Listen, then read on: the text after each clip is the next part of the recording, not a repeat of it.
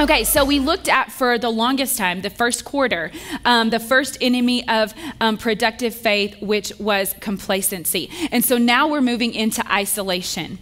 And so the title today is The Case for Fellowship. What does that mean? That means we're building a case for the importance and the significance of fellowship. Let me start by giving you that definition of fellowship, and this should be on the screen for you guys. Fellowship, you might have to take a picture or just don't feel like you have to write all of it. Obviously, we're going to be here for a while going over these things. Fellowship is a close association of friends or equals sharing similar interests. It's friendship, it's camaraderie, it's the companionship of individuals in a congenial atmosphere and on equal terms.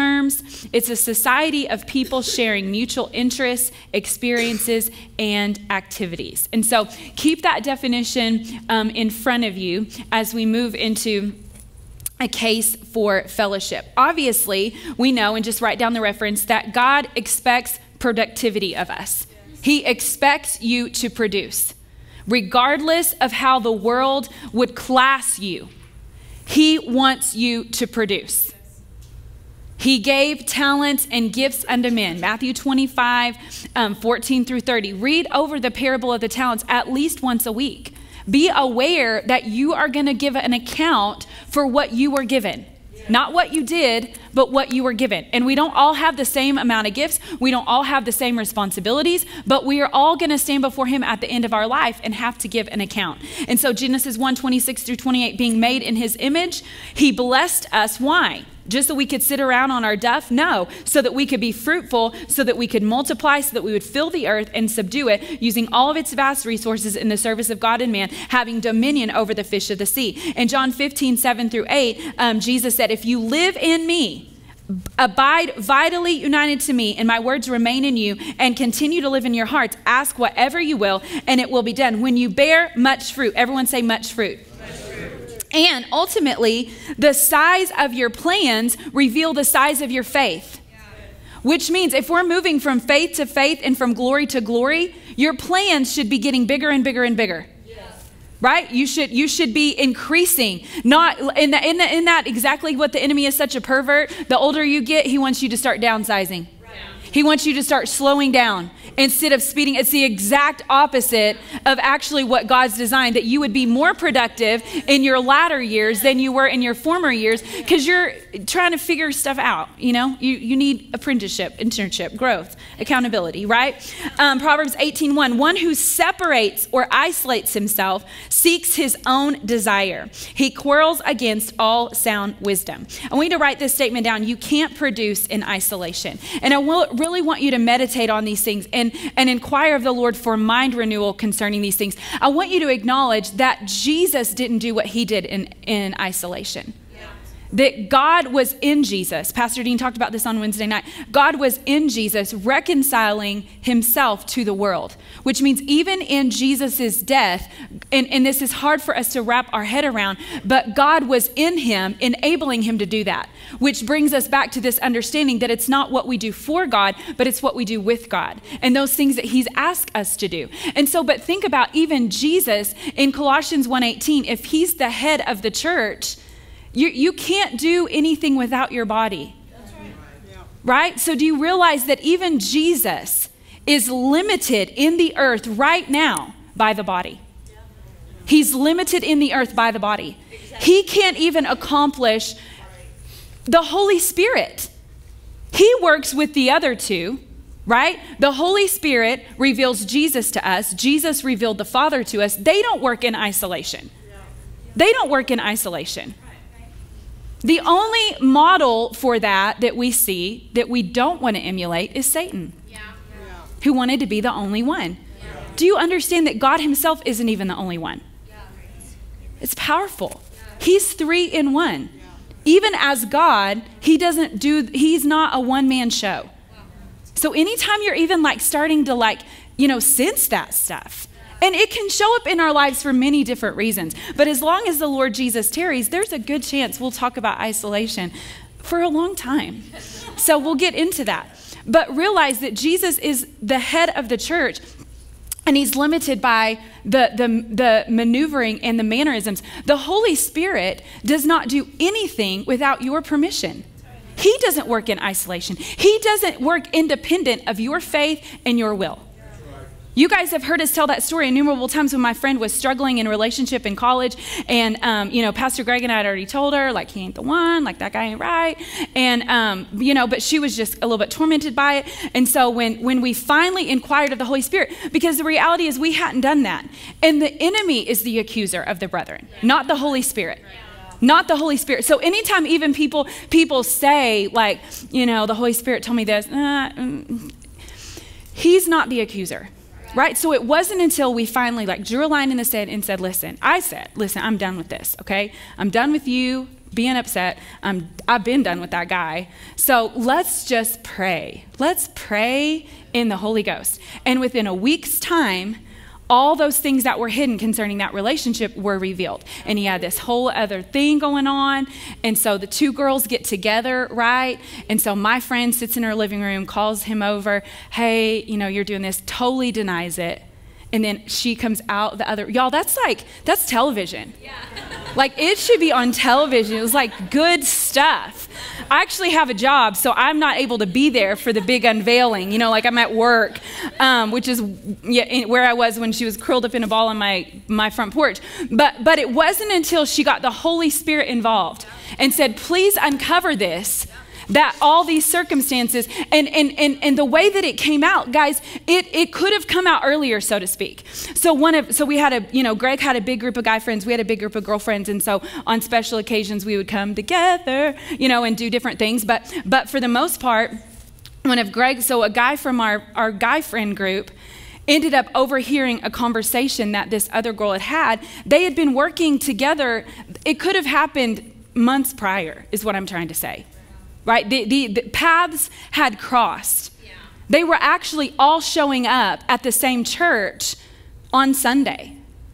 So my friend and him sitting together, and then she would come in and sit somewhere else. Now, Rhema's auditorium seats 5,000 people. So you could be in the balcony and not necessarily run into each other, but you know what I mean? You could have still run into each other. Yeah. Never, because neither one of them knew that the other person existed. So it wasn't like the other girlfriend was in on it. She had no idea, right? But it wasn't until we put the Holy Ghost. So the Holy Spirit doesn't work independent of your faith, right? We just want to throw up these random prayers that aren't full of faith, and they're not based in the Word, and expect there to be this flow, and it's not going to happen. So you cannot produce in isolation. You cannot produce in isolation. Whatever God has called you to do, he's called you to do it with other people, and who you're doing it with makes all the difference, right? Who you're called to. Genesis 2:18, the Lord said, it's not good, sufficient, or satisfactory that men should be alone. I will make him a helper suitable, adapted, and complementary for him. Now, that word alone actually means the only one of his kind. It doesn't mean you can't produce without being married. Right. If that's a desire of your heart, if you exercise your faith for that, you can have what you can believe for. But Paul wasn't married. Right. So this isn't a case, well, I'm just never going to be able to do what I'm called to do without that person. That's not true. That's not true. We're not talking about being married. We're talking about being the only one of your kind, which you are now not, right?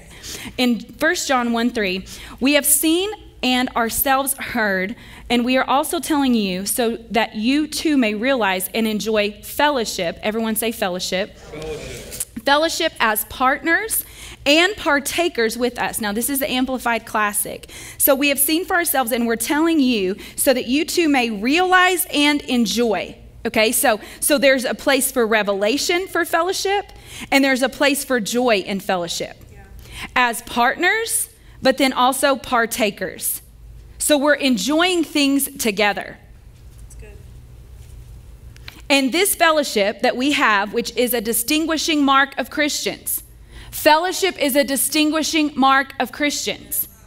Fellowship is a distinguishing mark of Christians, which is why the enemy tries so relentlessly and tirelessly to either devalue the purpose of fellowship and that association, or to get you offended and in a place where you're like a little orphan by choice. And you run around as a foster child from house to house to house to house, from church to church to church. This is the fellowship that we have, which is a distinguishing mark of Christians, is with the Father and with his Son, Jesus Christ. Jumping down to verse 7 of 1 John 1. For if we really are living and walking in the light, as he himself is in the light, we have true and unbroken fellowship. So fellowship is one of the earmarks of relationship with God. In sincere relationship with God, one of your next steps is fellowship, unhindered and unbroken with others. So there's no such thing as a person who's really close to God that's not involved and committed and in relationship with the local church. That does not exist. That is biblically unsound. Okay? So if we are truly living and walking in the light, as he himself is in the light, we have true and unbroken, which means it's sincere. And unbroken denotes two potential things, okay? Unbroken obviously denotes the anointing. Now, I don't know where everybody's been that's in this place. I've been everywhere, man. Is that Johnny Cash? I think so. I don't know where y'all been. But what I do know is that there are things that have been birthed out of man's tradition and ideas and not the anointing. Yeah, it's true. I know that if you're sincere in your relationship with God and you're hungry, and you're sensitive to him, he's going to see to it that you get out of there and you get in an anointed body that he has ordained. Yes. Okay? So we're not really looking back, but we're just understanding that there has to be an anointing on it. Yes. There has to be an anointing on it. It can't be man's idea. God's blueprint is that he calls a man and then he joins a body around that man. That started in the Old Testament. He did that way with Abraham. He did that way with Moses. He did that way with Joseph. I mean, he takes a man and then surrounds an entire organization around that man. So a lot of people have a problem with that, depending on if you were raised in denomination and traditions with like boards and all these things. And if that's your problem, then just stay in that and be bored. Yeah. Amen? Because there's no fire, there's no anointing, there's no blessing on man's plans. And a lot of people like that. You know why? Because they can control it. And you can't control the Holy Ghost. Right? You can't put a budget to what he calls you to do. You can't plan that. You can't fundraise that. That's not his order. And people have problems with that. And some people never get out of that, even though they know there's more, just because of pride. They don't want to get out of that, right? So unbroken involving the anointing, but then also as an act of your will, you choose to be in unity with people. You choose. So unbroken isn't just about the anointing, because we know, and if you don't know this, then there's probably another place for you to be. And if you're watching online, wherever your church is, you need to know that there's an anointing on that assignment. If you don't know that, then you don't need to probably be here, but unbroken involves the anointing destroys the yoke. So knowing that, but then you taking your personal responsibility to choose unity. And then true is obviously you have to be sincere, right? You can't be fake. You can't be fake in your fellowship. And if you're fake in your fellowship, that hurts you first, but it does hurt others. So we have true and unbroken fellowship with one another, and the blood of Jesus Christ, his son, cleanses and removes us from all sin and guilt and keeps us cleansed from sin in all of its forms and manifestations. And so what's important, and I have a little graphic for you, vertical always becomes horizontal. Vertical always becomes horizontal. So when you have the right vertical relationship, you'll have the right horizontal relationship. And honestly, your vertical relationship should be strengthened in this fellowship. Because when you choose this kind of unity, that denies your flesh. When you're not prideful, When you're not making it all about you and your needs and what you want and what the Spirit of God told you or whatever, right? It strengthens your relationship because all that is strife. So your vertical always becomes horizontal. And then I wrote it this way in my notes also, vertical affects horizontal.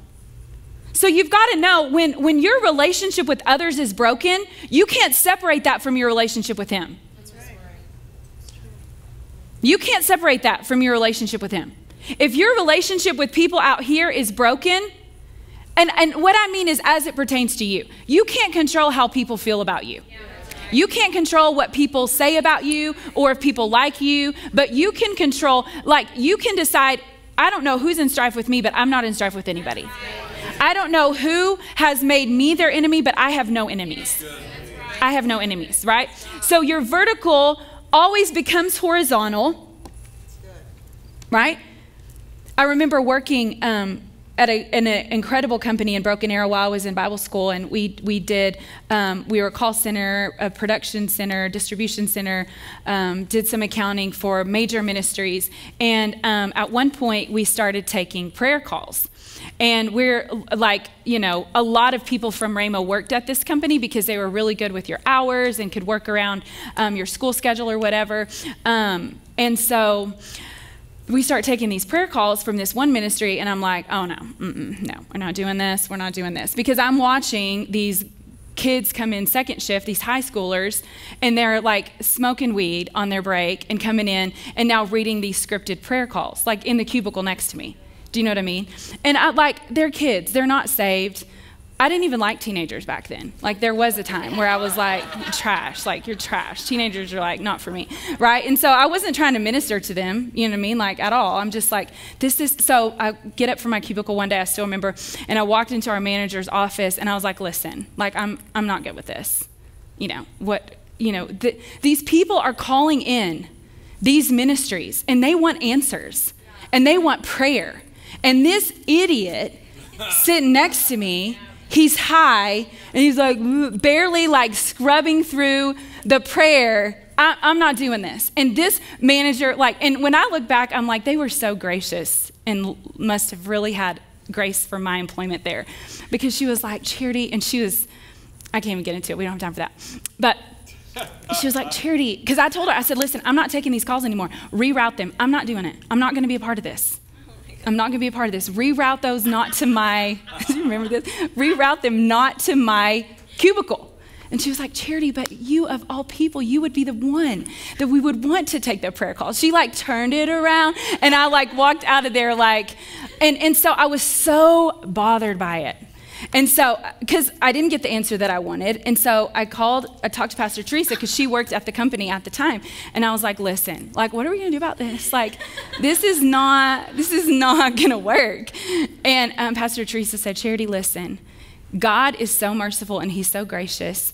If those people are staying in a place of hunger, they're staying in a place of hunger, God's going to see to it that they're going to be positioned in places, not that ministry was insincere. And honestly, they didn't continue doing that for very long. It was just a transitionary period for them to get their own call center developed in their local church, which is what most of the other ministries were doing. We would handle their finances. We would handle their call right now and get your book or whatever. We would handle kind of the secular things, but not the spiritual things. And they would have somebody in-house that was doing all of their prayer calls. And so it was only a temporary thing anyway. But what Pastor Teresa said is when somebody's sincere and they're hungry, they're going to keep positioning themselves for more, so to speak, and for that right place. And so vertical always becomes horizontal. Vertical affects horizontal. So how you are with Him is going to affect all these other relationships, but yet this all goes together. You can't, well, it's just me and the Lord,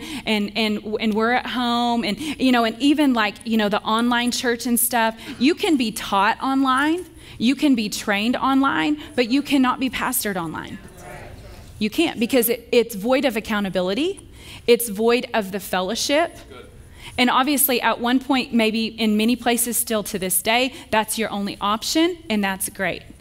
But to think that can go on in an opportunity now where it doesn't have to and there's nothing in my town, well, you got to move. You got to move and be led of the Lord of where you're supposed to be, because at the end of your life, you're going to be held accountable for that. You don't take, if you, especially around here, it's like, which I think it would be like, I just still think it would be so cool one day to do it, because I think like in our family, we like sometimes want to be Mexican. And so, but when you put like Hernandez and like Gonzalez on the back of your car and put like Shropshire and like Kalstrup underneath it, you're like repping your name.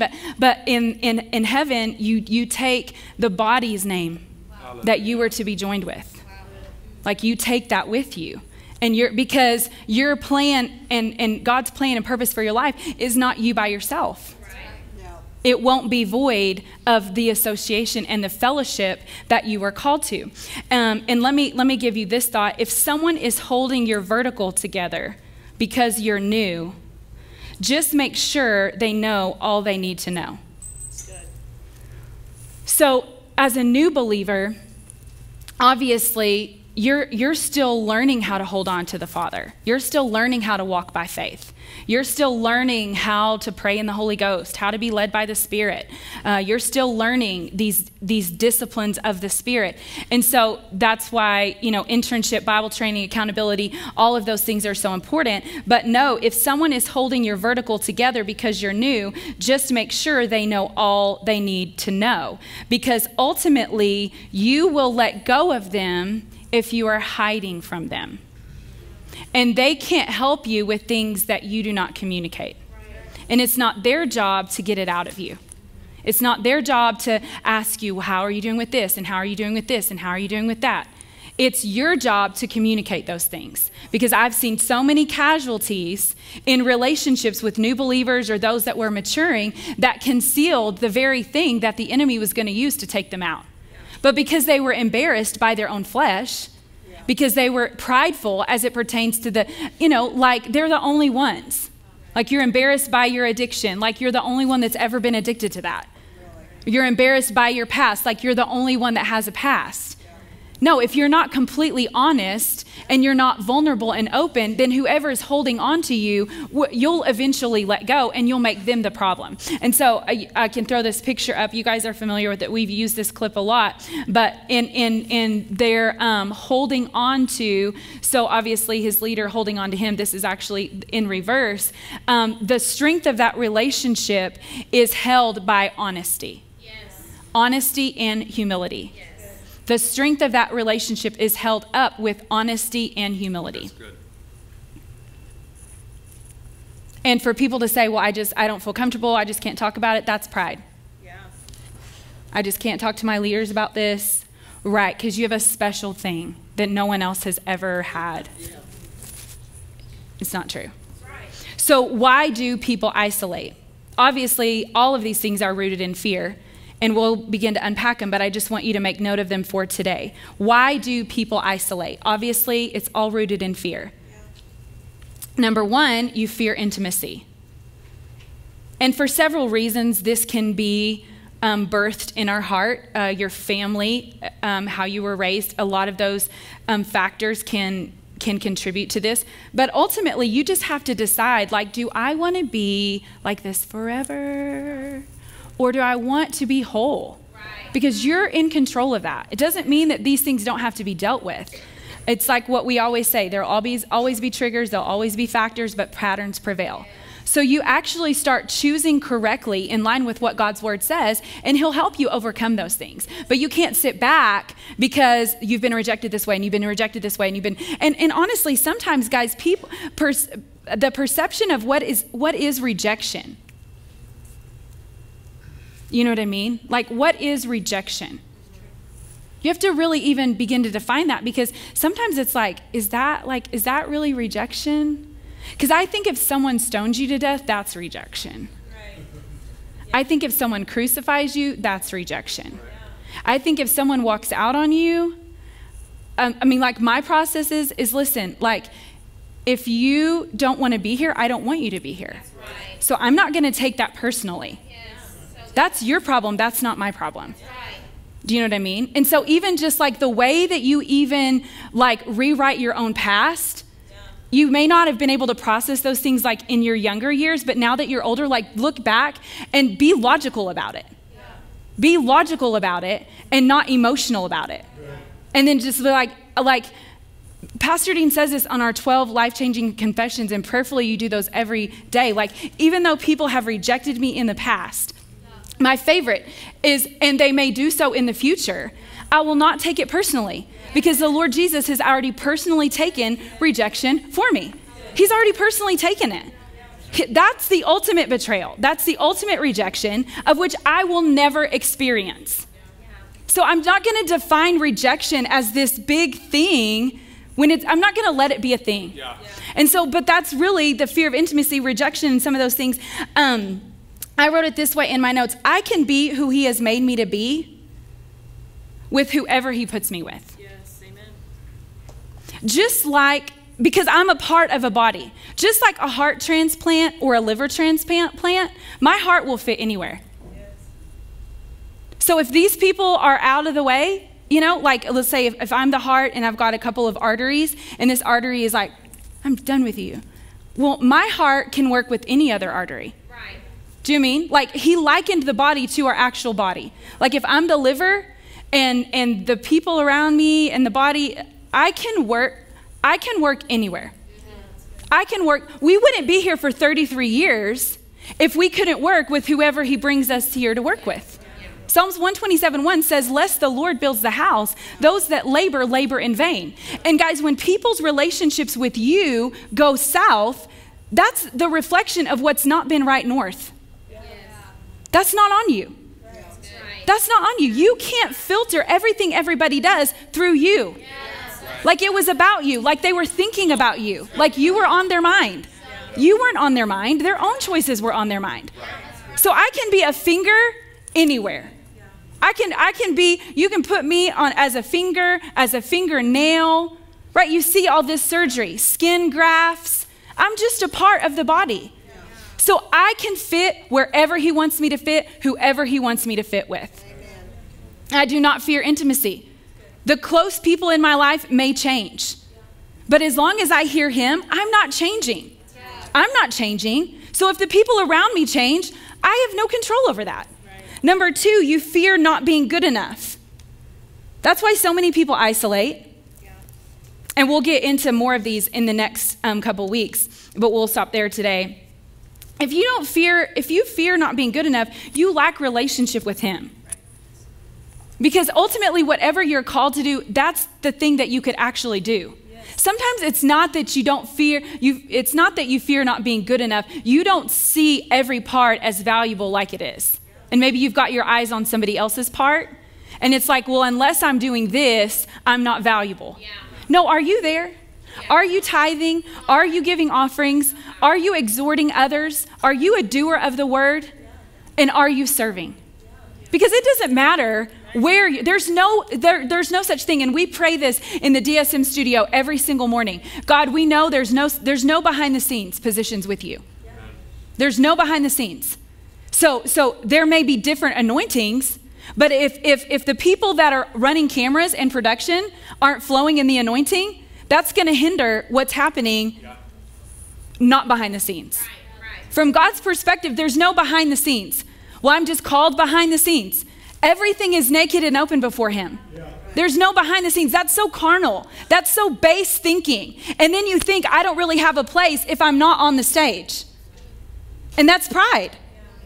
That's wired in the same thought patterns with which Lucifer exalted himself. There's no behind the scenes. Wherever you are is like center stage from God's perspective. That's good. So what does it mean you're not good enough? Can you help? Do it with all your might. Can you, like, what are you actually, what do you mean you're not good enough? Good enough for who? Yeah, come on. Who called you? Yeah. Who equipped you? Right. No one's handing out any Oscars. Yeah. No one's handing out any awards. His kingdom doesn't operate like that. Right. So who are you not good enough for? Maybe you're not good enough for your own ambitions. Yeah, come on. Maybe you're not good enough to meet the expectations of people who think your poo doesn't stink. You know what I mean? I'm so grateful that I was never around people that tried to like pump me up and put me in places or plant ideas in my head of pursuits. I mean, I think at some point a long time ago when American Idol was a thing, like there was a church partner was like, you need to go to American Idol. And I was like, you need to get a life, bro. No one's going to American Idol. Are you serious? Like I'm in the kingdom of God. That's where I'm going to be. Now, if the Lord tells you to go to American Idol, that's fine. I had friends that went to American Idol. That's great. That's great. One of them didn't go all the way singing. They were scouted by a modeling agency and ended up all over the world. I guess that was fun. I thought it was fun to go into a store and be like, oh, that's my friend on the bag. Yeah. It's kind of wild, you know what I mean? But you gotta look at this through, am I where he told me to be? Because if not, then you'll get bored and you'll quit. If you don't experience the success right away, if you don't feel like everybody's validating you, you don't have enough followers, you don't have enough views, you don't have enough subscribers, you just think, well, I'm just behind the scenes. What does that even mean? Everyone's called to do something different, and all of it needs to be done in order for all of it to be done, right? So meditate on these things, really start to build your own case for this anti-isolation movement in your household, in your family, in all that you are called to steward, and then even in our body. And in recognizing that, again, put that arrow, like if people walk away, that's not about us. That's about their relationship with God. And if God's led them somewhere else, or if they've led themselves somewhere else, because who cares if it was God or if it was their flesh? I don't have time for that. I can't pay attention to my GPS while listening to someone else's GPS. And even if it's not God's positioning system for them, even if it is carnality, I can't keep my eyes on them. I got to keep my eyes on him. But you process things right.